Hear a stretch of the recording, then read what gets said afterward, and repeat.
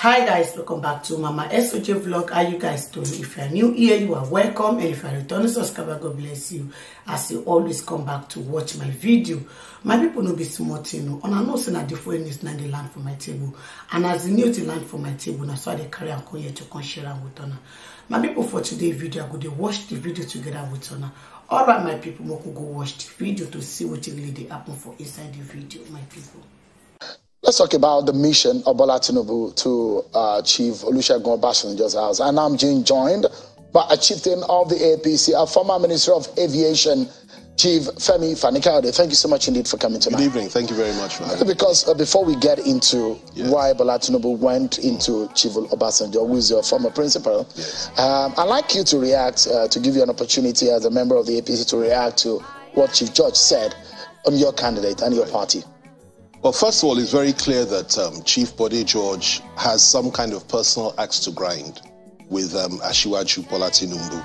And it really is, for me, tragic to see an elder statesman and Egbon, somebody I have immense respect for, to stand on TV or sit on television and begin to use words like clown and this, that, and the other against a man that has been a contemporary of his over the years. They may have had political differences, but to bring such personal animosity and angst into a political arena is something that gives me deep concern. I think he's obsessed. I think that he's virtually delusional. I think that his hatred for Asiwaju Bola Tinubu has beclouded his judgment.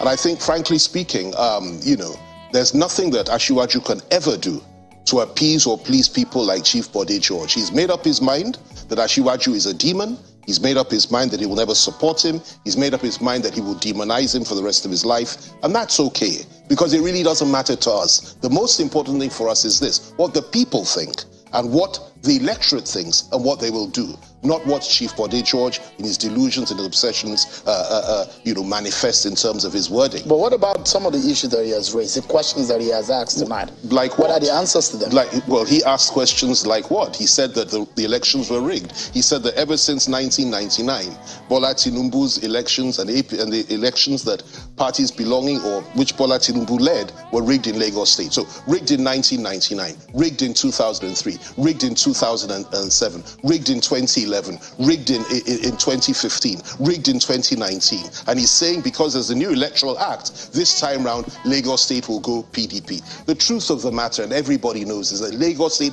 will never go PDP. PDP itself imploded in Lagos State many, many years ago, never to be resurrected, as dead as a dodo. They will never resurrect. And no matter what he says, the answer lies in going to the field. Tinubu has defeated them every single election in Lagos State, fairly and squarely, gone through all the due process, all the courts and so on and so on, and continuously comes out on top, not just in Lagos, but in many other states in the southwest. And that is something that you should give him credit for, even if you don't like his face. So I find it difficult to sit here and listen to some of the things that this man has said. It's unfortunate. I think we should take our personal obsessions out of this. Let's stick to the issues. Let's be reasonable and rational and not come here and make absurd claims. He raised some issues, and he was asking questions. Yes. As a stakeholder, he's from Lagos State. Yes. He's a citizen of Lagos, and he's asking Alpha Beta, a tax collecting agent in Lagos, who owns it. He's asked that question, and he's also raised question over the debt burden of Lagos State. He's asking question and he wants answers. Listen, he's perfectly entitled to raise questions and ask questions, but he appears to already know the answers. Why doesn't he venture the answers to us? These questions have been asked over and over again. As far as I'm concerned, it's inconsequential. What are the answers? No, ask him to provide the answers. He's the one that raised the question. You should be able to get us the answers. No, I didn't come here to come and talk about You're talking Alpha about, Beta. because these are the issues that have been raised about your candidate. You should be able to speak about it. Let's be very, very clear. I can tell you this for free. And really, it's a pity that I have to say this to you. I can tell you this for free. There is absolutely no issue of corruption or any issue of, you know, malfeasance on the part of Bola Tinubu when it comes to Alpha Beta or when it comes to anything else. These things have been said over the years. Nothing has been proved. EFCC has not gone after him. ICPC has not gone after him. He has not been indicted by even the Obasanjo government or after the Obasanjo government when APC came in. All these years, same questions being asked. He knows the answers. Instead of asking questions, let him tell us what the answers are, then we'll take it from there. Or what he believes the answers are, let him take it from there. It is wrong to continue to impugn the character of somebody that has done so well for his people in this nation and continues to rise.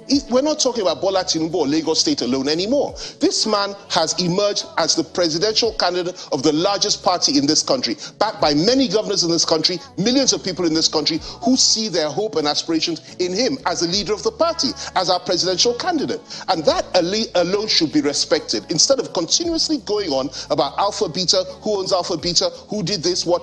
The world does not begin and end in Lagos State. Lagos has done very well. Only a fool would say Lagos has not flourished since 1999, what it was then and what it is today. It has gone from strength to strength, and I'm very proud of the fact that I lived in Lagos for many years of my life. Look at Lagos today compared to yesterday. It's done exceptionally well. That is a given. So I think that we should focus on the whole country and raise issues that are pertinent to an election, not on who owns Alpha Beta. If he has the answer, let him provide it, then we'll take it from there. I know that the campaign period will give room for more debate over this. I think it was just okay for me to allow you to respond to some of these issues. There'll be a lot of room, but let's begin with some of the conversations that are prepared for you or with you.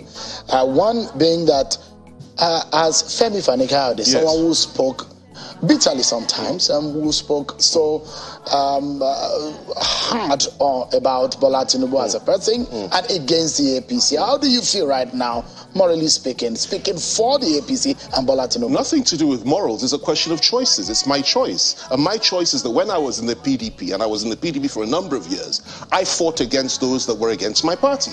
Now I'm no longer in the PDP, I'm in the APC. I will fight against those that are against my party. That is my nature. And I make these choices based on conviction and based on courage. It was very clear to me what was going to happen in the PDP. You asked me why, how come I've changed? It was very clear to me what was going to happen in the PDP. Look at their situation today. He was talking about a party that has been bedeviled, that a devil has entered the party. I saw that devil 2 years ago, coming in, slipping in, creeping into their ranks, and I knew this was going to happen to them. They have imploded, a situation whereby he's now in a party, or they're a party, which has violated its own party constitution by insisting on providing a northern presidential candidate. Secondly, a party that, despite the fact that it has a northern presidential candidate and a key leading figure in the south, would have won it, but they messed him up at the party convention shamelessly, ensured a northern candidate came in and basically cheated him out of that opportunity. And then they now have the effrontery to say that the chairmanship, the national chairmanship of the party should remain in the north. What type of party is that? It's a sectional party, a presidential candidate from the north, a national chairman from the north, a board of trustees chairman from the north, and the two appointments they've made so far for their presidential campaign, the two spokesmen are all from the north. It's a sectional party, so I sympathize. But these are some of the arguments you've made against the APC. You're someone who have talked, your party, you've spoken about religious I'm glad you issues. I'll take that in a minute, but in fact, you have said at some point that there was a demon and devil in the APC. No. Let me take this step by step, and I'll explain this to you. The fact of the matter is this, okay? Today, let's talk about today, not yesterday. APC has reformed itself and has become a different body. This APC... So the devil left the APC? Let me tell you... The devil you saw... No. But definitely it's been exercised, and I'll tell you why. And it's proved. I'm not just saying it. At the convention that we had, it was the APC northern governors that insisted that the presidential ticket should go down south. They insisted on a power shift. A situation whereby even some of us were supporting northern candidates because PDP had come up with the northern. They said, no, we will give power to the south. We will let it shift in the name of equity and decency on all that is good. That is a party that is reformed, that has a new mindset, that has decided that it wants national unity and cohesion and puts it before northern interests. PDP has done the opposite. So if you're talking about demons of the past in APC, and there were demons in the past in the APC, those demons left long ago. The party that's played with a demon today is the PDP, and I'll tell you why. Like I said, all those things I just said, couple it with this as well. Even at the very height of their effrontery, that they have cheated, Leake cheated all the Southerners in the party. Even at that height, they are still saying that nothing will change, party chairman will not step down, and so on and so forth. What will they do when they come to power, if they come to power in this country? So I think that he's absolutely right. I agree with Chief Bode George. A demon, a devil has entered the PDP. But where I disagree with him is this. That demon and that devil will never leave the PDP. It will not leave the PDP. It's in the grip of the powers of darkness. And I'm assuring you of this, that by the time we go to a campaign and election, we will expose them even further. Now, it isn't ironic. What you're seeing as an aberration, the issue of religion in politics, is what is playing out in the party that you support now. Well, how do you defend first that? of all, I wouldn't say, when you say aberration, this is a very weighty word. Listen, the most important thing, the greatest danger to national unity and cohesion, as far as I'm concerned, and we've been saying this over the years, is a situation whereby power does not shift to the south. After 8 years of a Hausa Fulani man ruling this country, it was a given. In the interest of the whole country, we must have a power shift. That was the target. That was the most important thing. And the APC decided to do that, and they've come up with a southern candidate today. Now, the choices that southern candidate makes are the choices that he is comfortable with.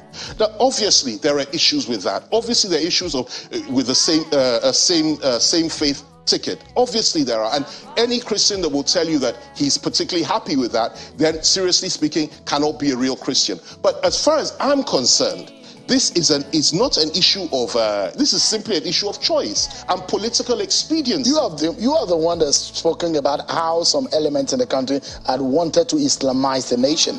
That is precisely the point I was making. That's why I said, you have described it as an aberration in the past. Fulanization. Yeah, you have. Now, let me take you have said some these things are in the record. Let me take it step by step. Yeah. We spoke about Fulanization. That has been thrown out of the window now because power has been shifted to the south by the APC, the party we're accused of that. Secondly, we spoke about Islamization. Now, look at it again, and let's look at this closely. Since I joined the APC, I realized, like I said earlier, that things have completely changed. It's simply not like that. A situation whereby in this country today, we have 20, no less than, I believe it's 22. I think I'm right in saying 22. Christian governors in this country. A situation whereby the whole of the Southwest has a Christian governor, except for Osun State, which has now changed because we have a Christian governor there as well now that's coming in. A situation like that tells you clearly that this country cannot be Islamized, and neither is our party, the APC, interested in that. What is happening, really, as far as I'm concerned, is this, that we have reformed, we are moving forward. Same faith ticket is something that was a challenge, but we looked into it. I prayed about it, I consulted, I spoke to Kashim, because all along, my position has been, it all depends on who the vice is. I said this on your program before the convention, that if it came to that, it depends on who the number 2 is. It's not about his faith, it's about the individual. And if it is an individual that's a Muslim that I can live with, I'm prepared to live with that. And I did precisely that. I spoke with this man. I spoke with Tinubu. Let me just say this, because the point you raise is important, and it's a fair question you ask. You talk about Islamization. The candidate himself returned schools to the missionaries in Lagos, something that had never been done before. The candidate gave land to so many of these mega churches in Lagos State when he was governor, and since that time they've been granted licenses and land to build churches. Go to the north. The vice, that is Shetima himself, the vice presidential candidate, I met him for over 3 hours. We discussed. I looked into the man's eyes. I raised a number of pertinent questions which I needed to be satisfied, and I was satisfied with his answers. He has built more churches in Bode State than any other governor before him, and since that time, and he has won the confidence of many Christians. We need to close in just about 30 or 40 seconds. So the issue of Islamization no longer arises. 30 or 40 seconds we need to close. And the first question, if you can do that in 10 seconds, is the mission of Bola Tinubu to OBJ. What is that? Well, I think it's very clear that he's consulting. He has gone to meet a man that many of us consider to be the father of the nation. He's gone to meet a Yoruba elder. He's gone to consolidate his base. He's gone to explain his mission to him. And I sincerely hope that our former president and our father will reciprocate this gesture by supporting him. We need a solid base in the Southwest for this coming election. And we need to close on this note. We need to close on this note. Is it ironic also, and how could Nigerians listen to this kind of conversation, knowing full well that Bola Tinubu has said in the past, quote, Obasanjo is the greatest election rigger His time has expired. Those are some of the words linked to Bola Tinubu. But he's gone to meet that same person he described years ago. And President Obasanjo has said worse things about Bola Tinubu, both in his books and also on television. We say these things sometimes. It does not mean we'll be enemies. So Nigerians should not believe what politicians say. Nigerians can believe what they like. The most important thing is that whatever anybody says at any given point in time, they reserve the right to retrace their steps and say something else based on conviction. And I don't think that that the gentleman that you're quoting there would say the same thing again. That Asiwaju would say the same thing again about President Obasanjo. Otherwise, he wouldn't be where. My people, now the video now on a new watch finish, so on a see what happen for inside the video. Alright, my people, I would like to end the video for you. Make una let me know waiting on a thing for the comment section, and if una never subscribe, make una subscribe so that una no go miss any latest gist way at the upload. On a bye bye till I come on our way next time. Bye guys, that's my next video. Bye guys.